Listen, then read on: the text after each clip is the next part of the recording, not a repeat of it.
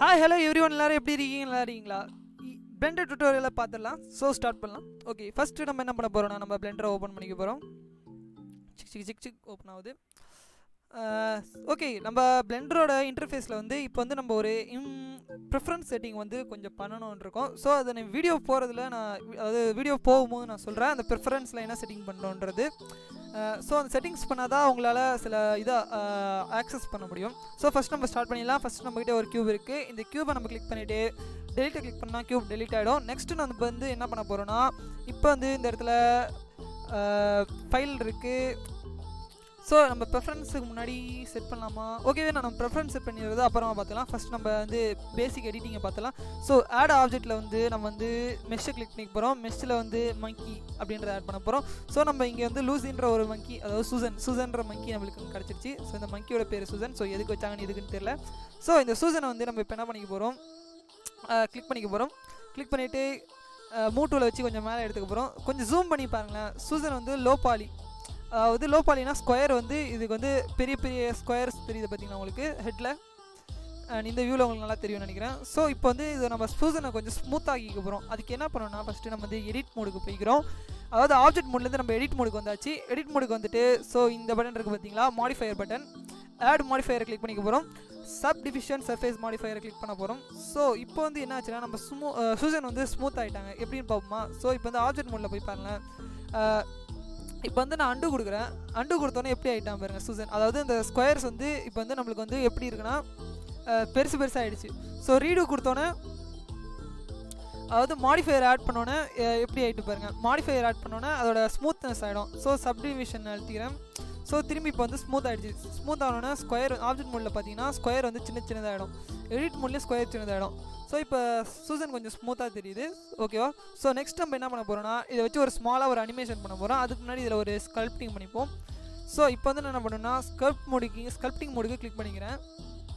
So இப்படியும் click பண்ணலாம், இல்லை லே அவுட்டில் இதுமாரி கிளிக் பண்ணிக்கலாம். இல்லைனா இந்த இடத்துல ஸ்கல்ப்டிங் கிளிக் பண்ணாலும் நம்மளுக்கு வந்து ஸ்கல்ப்டிங் மோடு வந்துடும். இதில் வந்து கொஞ்சம் நம்மளுக்கு வந்து ஸ்கல்ப்டிங் பண்ண ஈஸியாக இருக்கும். ஸோ இந்த ஆப்ஷன் எதுக்குன்னா நம்மளுக்கு கிராப் பண்ணுறதுக்கு, ஸோ ஆப்ஜெக்ட் அப்படி கிராப் பண்ணுறதுக்கு.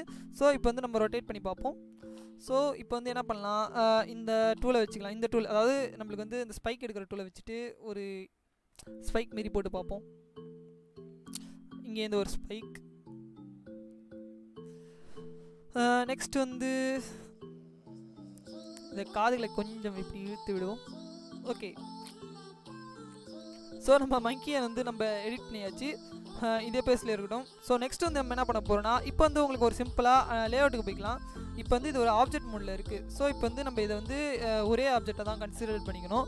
ஸோ இப்போ வந்து நம்ம என்ன பண்ண போகிறோம்னா அனிமேஷன்றது இந்த இடத்துல உங்களுக்கு தெரியுதா, ஸோ உங்கள் டேப்பில் வந்து அனிமேஷன் இருக்கும். ஸோ இதை கிளிக் பண்ணிக்கோங்க. அனிமேஷன் கிளிக் பண்ணோன்னா இதுதான் உங்களோட கேமரா வியூ. ஸோ இங்கே கேமராவை கிளிக் பண்ணிக்கிறேன். கேமராவை கிளிக் பண்ணிவிட்டு இதோ இந்த இடத்துல இருக்குது பார்த்தீங்களா, இதை கிளிக் பண்ணிக்கோங்க. இதை கிளிக் பண்ணிங்கன்னு வச்சுக்கோங்களேன், நம்மளுக்கு வந்து அந்த ஆப்ஜெக்டை மூவ் பண்ணுற ஆப்ஷன்லாம் வரும். கேமராவை கிளிக் பண்ணிக்கோங்க. இந்த ஆப்ஷனை கிளிக் பண்ணிக்கோங்க, அதாவது ரொட்டேட்டை கிளிக் பண்ணிங்கன்னா என்ன ஆகும்னா நம்ம கேமரா வந்து நம்ம ரொட்டேட் பண்ணிக்கலாம். ஸோ நான் கேமராவை கொஞ்சம் மேலே ரொட்டேட் பண்ணுறேன், அதாவது நம்ம வந்து சூசனை பார்க்குற மாரி. ஸோ நம்ம கேமராவில் வந்து இதுதான் நம்மளுக்கு தெரிகிற ஸ்க்ரீன். ஸோ லே அவுட்டுக்கு கிளிக் பண்ணிங்கன்னு வச்சுக்கோங்களேன், ஸ்விட்ச் பண்ணி இதை ஈஸியாக ஸ்விட்ச் பண்ணிக்கலாம். லே அவுட், அனிமேஷன், நடுவில் எதுக்கு வேணாலும் நீங்கள் ஸ்விட்ச் பண்ணி விளையாடிக்கலாம். அது ஒன்றும் பிரச்சனை இல்லை. ஸோ லே அவுட்லேயே கேமரான்னு ஒரு ஆப்ஷன் இருக்குது பார்த்தீங்களா, இதில் அனுப்பினாலும் உங்களுக்கு லே அவுட்டில் கடைசியாக உங்களுக்கு என்ன வியூவில் தெரிய போகுதுன்றதை காட்டும். ஓகேவா? ஸோ நம்ம கேமரா விட்டு வெளில வந்துடும். நம்ம அனிமேஷனுக்கு போவோம். ஸோ அனிமேஷன் எப்படி பண்ணுறதுன்றதை இப்போ பார்க்க போகிறோம். அதுக்கு முன்னாடி நம்ம சூசனை கொஞ்சம் திருப்பி வச்சுக்கலாம்.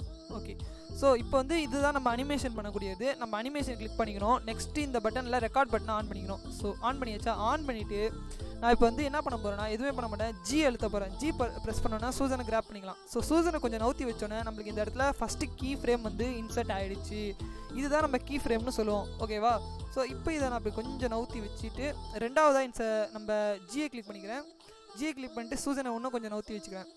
நம்மளுக்கு இப்போ வந்து செகண்ட் கீ ஃப்ரேம் ஆட் ஆகிடுச்சு. ஸோ இப்போ என்ன பண்ண போகிறேன்னா இப்போ நான் 10ல் வச்சுட்டு நம்ம சூசனை வந்து ரொட்டேட் பண்ண போகிறேன்.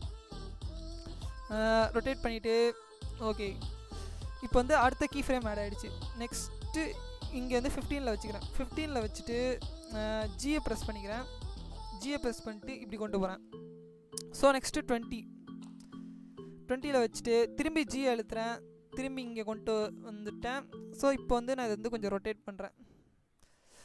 திரும்பி நான் வந்து என்ன பண்ண போகிறேன்னா 28 வச்சுட்டு திரும்பி ஜி அழுத்திக்கிறேன். ஜி அழுத்திட்டு இப்படி கொண்டு போய் திரும்பி இங்கேருந்து ஒரு ரொட்டேட்.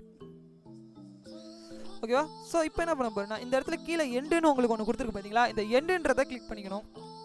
இந்த எண்டுன்றதை கிளிக் பண்ணிவிட்டு இங்கே எவ்வளோ 28 இருக்குது பார்த்தீங்களா? ஸோ நான் வந்து ஒரு 29 கொடுத்துக்க போகிறேன். ஸோ இங்கே லாஸ்ட்டு கீ ஃப்ரேம் வந்து 28 முடியுது. ஸோ இங்கே இடத்துல நான் 29ன்னு கொடுத்துக்கிறேன்.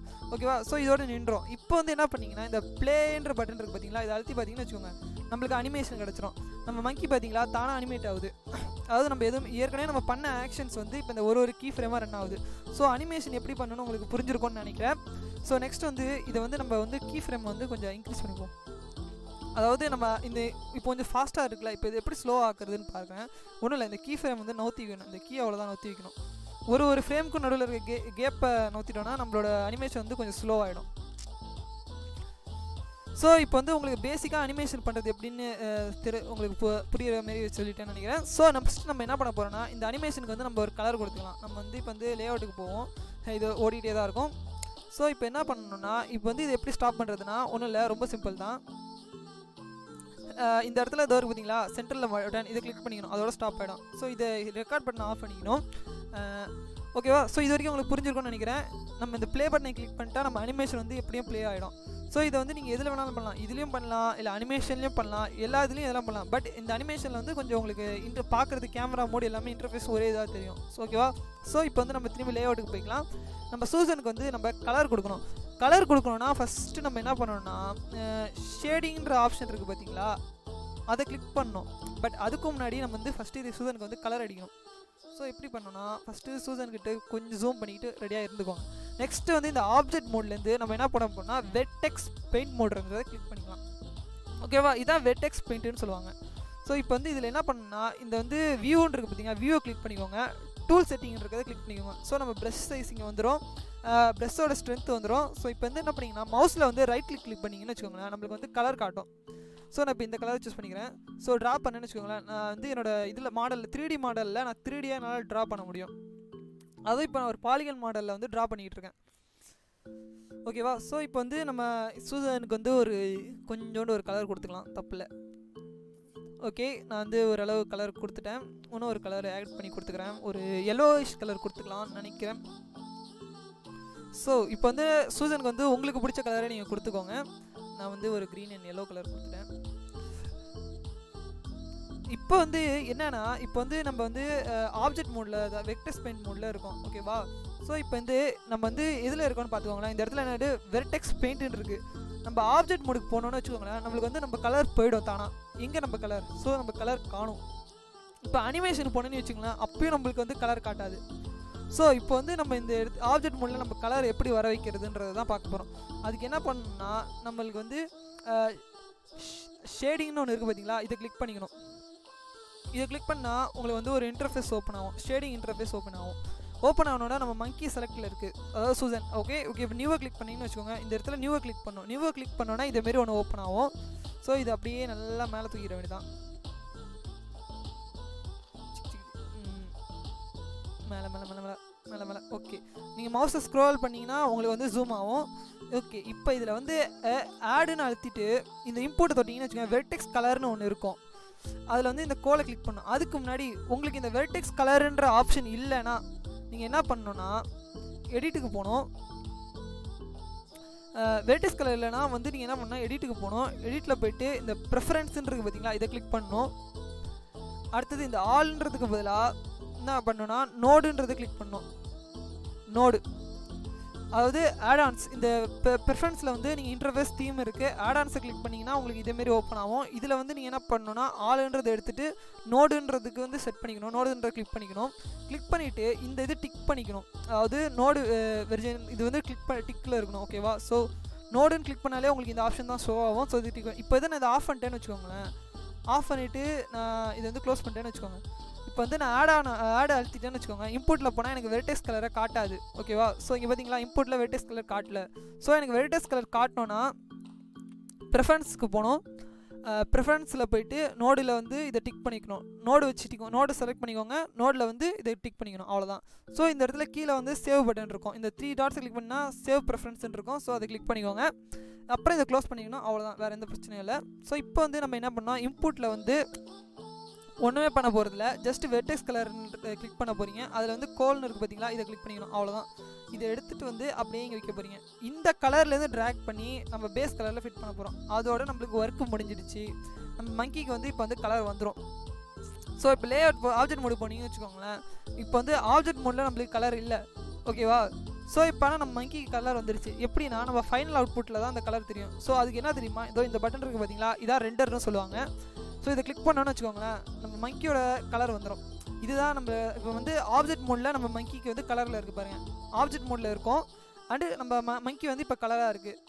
ரெண்டர் ப்ரெஸ் பண்ணோன்னே இதுமாரி அந்த ஷேடிங்கில் நீங்கள் செட் பண்ணாமல் ரெண்டர் ப்ரெஸ் பண்ணிங்கன்னா அப்பயும் வெள்ளையாக தான் இருக்கும், ஒயிட்டாக தான் இருக்கும். ஸோ இப்போ நம்ம அனிமேஷனில் போனீங்கன்னு வச்சுக்கோங்களேன், அனிமேஷனில் போனோன்னா ஏன் கலர் மாறலன்னு கேட்கலாம்.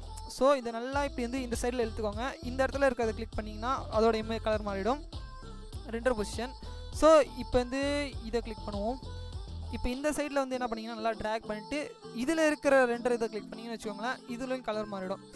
ஸோ நம்மளுக்கு வந்து கடைசி அவுட்புட் ரெண்டரில் வச்சாலே இந்த அவுட்புட் தான் வரும்போது நம்ம வியூக்கு ஏற்ற மாதிரி தான் கலருக்கு மாற்றிக்கிறோம், ஓகேவா? ஸோ இப்போ வந்து இதை நம்ம ப்ளே பண்ணி பார்த்தோன்னு வச்சுக்கோங்களேன், நம்ம அனிமேஷன் வந்து கலரோட இப்போ அனிமேட் ஆகும். ஸோ இந்த டுட்டோரியல் உங்கள் எல்லாருக்கும் பிடிச்சிருக்கும்னு நினைக்கிறேன். ஸோ நெக்ஸ்ட் டுட்டோரியலில் பார்க்கலாம். இன்னும் நிறைய போன்ஸ் அண்டு பேலன்ஸ் என்னென்ன அனிமேஷன் பண்ண முடியுன்றதை நான் நெக்ஸ்ட் டுட்டோரியலில் உங்களுக்கு சொல்கிறேன். ஸோ சேனலில் மறக்காமல் சப்ஸ்கிரைப் பண்ணுங்கள் அண்டு சேனலுக்கு கொஞ்சம் சப்போர்ட் பண்ணுங்கள்.